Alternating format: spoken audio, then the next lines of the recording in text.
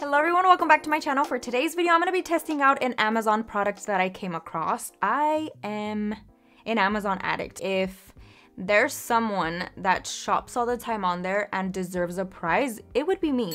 So I went on a rabbit hole on products that I can test out on Amazon because I absolutely love the quickness of it. And I came across this bad boy. It is from the brand You Shinin'.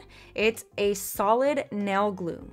So when I saw solid and nail glue in a container, I was like, I need to buy it and I need to test it. So I've been a huge fan of press-on nails just because they're super quick, super easy. The longevity of them are amazing. They're gonna stay on until you're ready to take them off. It's just super, super easy for someone that is extremely busy just like I am. You pop them on, put them in the light, you're ready to go. You got some nice durable extensions. So when I saw something that's gonna make my life a little bit easier, you bet I needed to order it. So here we are. I'm gonna be sharing with you guys, you know, the goods, the bads, or just my thoughts in general. So if you wanna know how well this works, definitely keep on watching. I'm also gonna be doing a very cute Valentine gnome set. Definitely looks a lot more complicated than it really is, so I hope you guys give it a try as well. Without further ado, let's get right into the video.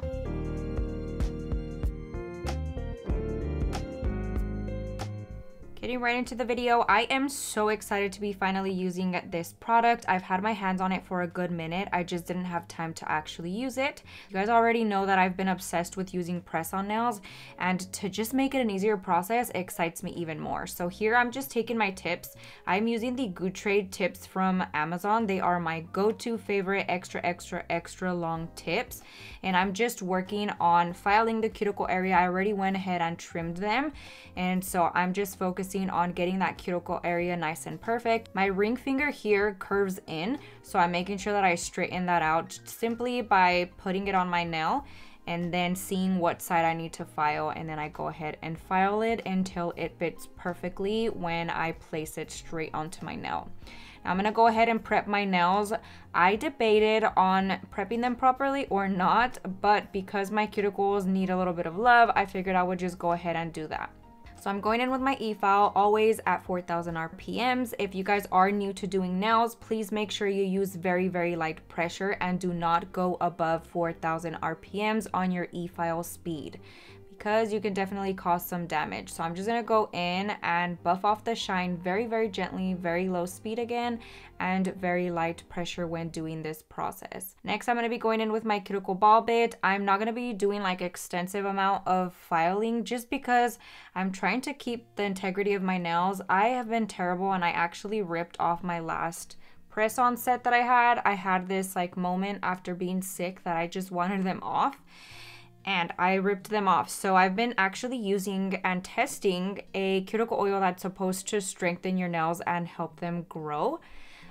So far I like it, so if I notice a huge difference, I'll definitely recommend it to y'all. But so far the only thing that I've noticed is that they are a little bit on the harder side, like my nails don't bend as easy, and I've been having to trim them a lot more often than I typically would. So I don't know if it's like a placebo effect or what, but so far so good. I'm gonna go in with this product here. I did actually go in and buff also the inside of the tip just because I don't know how the product is going to react. But you guys, this stuff, first of all, the packaging, I was like, what in the heck happened here? It looks like it got burnt. And then I'm just peeling off the little protective layer, and I actually thought it had more plastic. I thought that was plastic right there, so you see me kind of scratching at it, and then I realized that it was an actual product. So instantly I'm gonna scoop some out with the tip. I'm trying not to put my fingers on it because I don't want the oil of my fingers to affect it. Also, just want to see how easy it works, and I went ahead and tested it on my pinky, as you can see, and I was like, okay, what in the world? This is actually pretty freaking cool. So my thought process on looking for a product like this is it's really, really hard to do press-on nails on yourself, especially with a very loose gel that typically kits come with. So I was like, polygel is a little bit too sticky for my liking, and I've seen people successfully do that, but again, on yourself, it's really, really hard to really just get it all perfect. And then I went back and actually looked at the instructions to make sure I was doing it properly, and I really didn't get much answers from the packaging. So I just figured I would go ahead and kind of like spread it out And again, for testing purposes, I'm going to be priming with a XXX bond from Not Polish on my ring finger, middle finger, and index finger, and I'm leaving the pinky and the thumb with no primer because I want to see how it reacts with really little to no prep on the nail on its own. I've tried it before with other products and it works perfectly fine, so I really wanted to test this one out and see how that works. So I'll be updating you guys in a later video on that.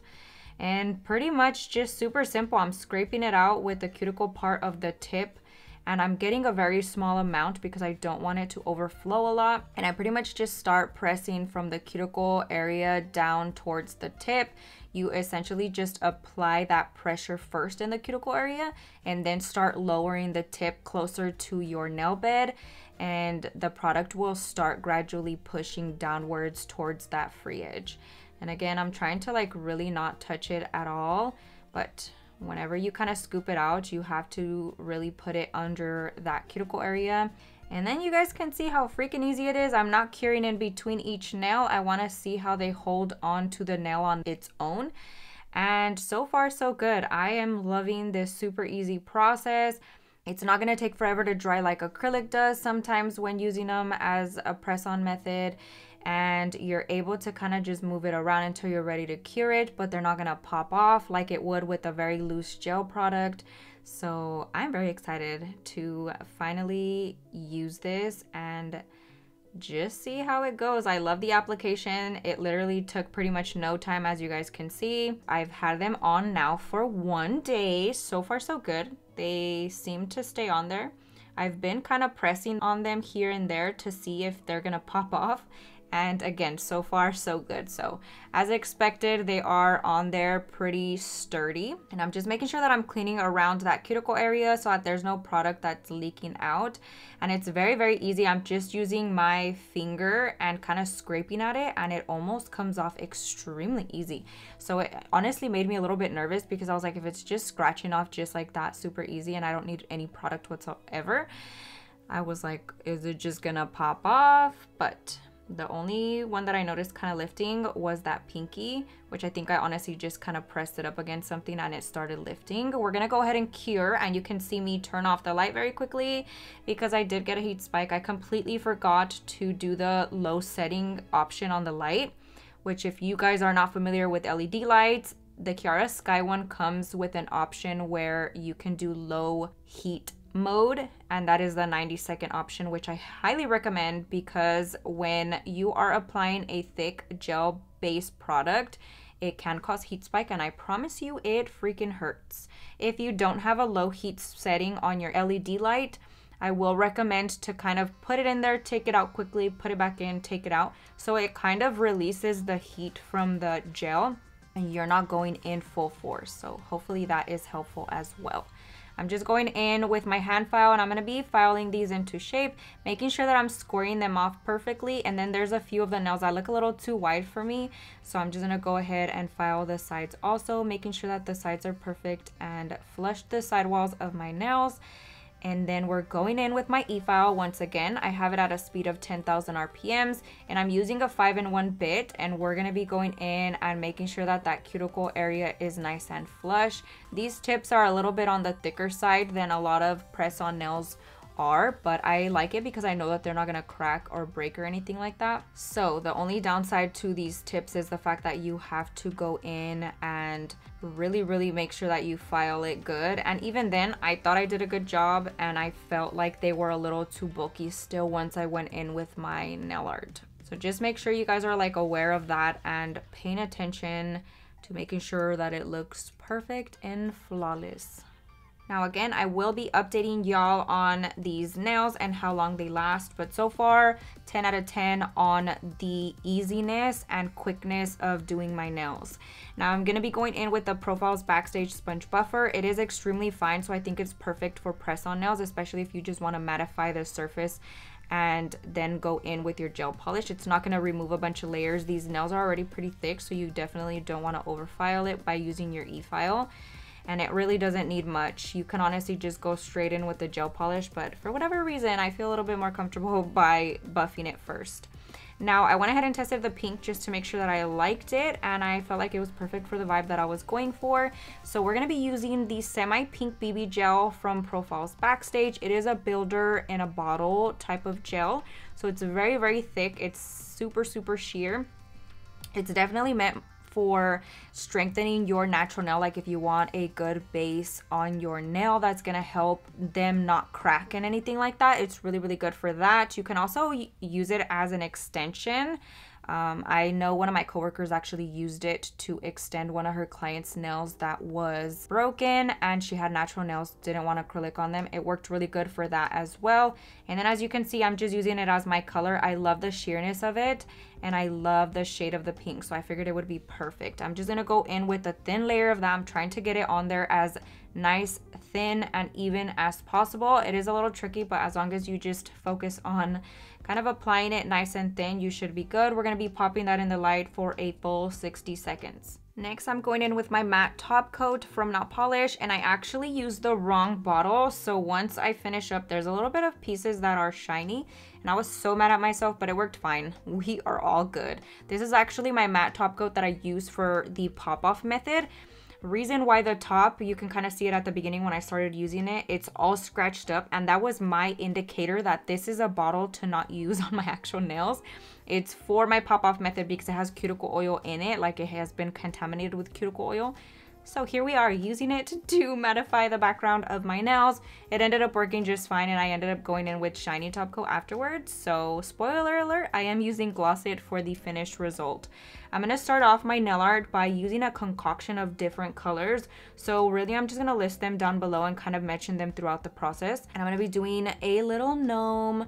I'm sure you guys saw by the thumbnail, but I thought this was such a cute design. I did find my inspo from Pinterest, and I talk about using the internet as your inspo for everything. I feel like it's very, very useful, and I think searched Valentine drawing or something like that on Pinterest, and I got this cute little gnome photo, and I was like, I need to do that. It is adorable and just perfect for Valentine's Day.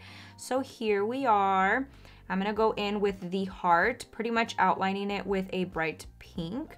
And then I'm going in with a lighter pink and then with a super light pink. And I'm pretty much gonna try to ombre that. Very, very simple, easy to do.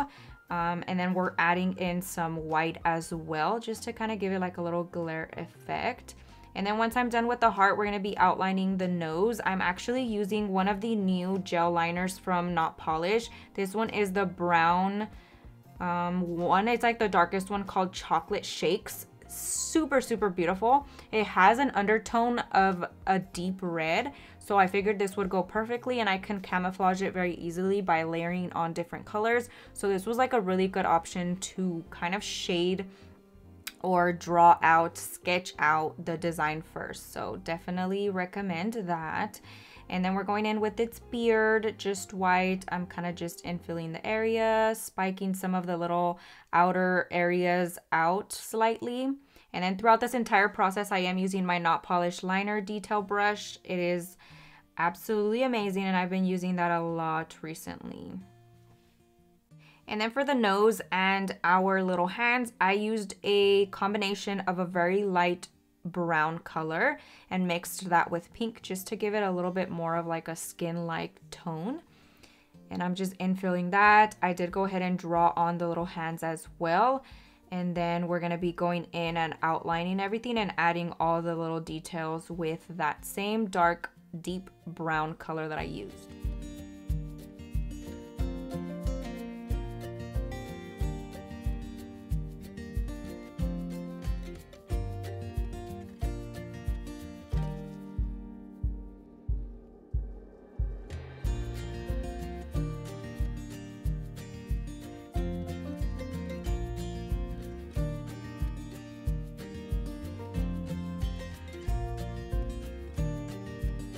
Again, we're in there adding in some shading with that really dark brown, and I just kind of went in and with a very, very small amount and more of a dry brush, I'm kind of just adding in that little texture that you see on the nose, the little shadows. And then for the hat, we're going in and just outlining it and making sure that it kind of pops a little bit more.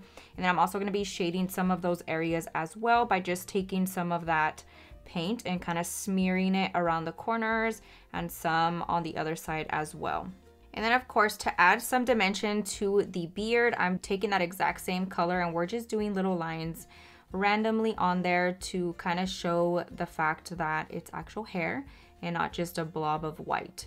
And then for the finishing touches of this cute little guy, we're going to be adding some hearts on the hat and hearts around as well. The original photo had sunflowers and pink, but I'm going to be adding that on the ring finger instead. Now for our flowers, I started off with the outline of the center, and then I'm going in with a very light pink liner, and we're gonna be doing the petals. Now this is our rough drawing of the finished result. So I'm pretty much just starting off with one layer, and then we're gonna be adding tons of dimension in there with different colors and just really making it pop by the end. So this is super, super easy. Just focus on doing like different curves of petals and it'll all tie in together once you finish it. So again, very light pink, and then we're going to be going in with a combination of red, a darker red, and then white. So you'll see me do all that process as well.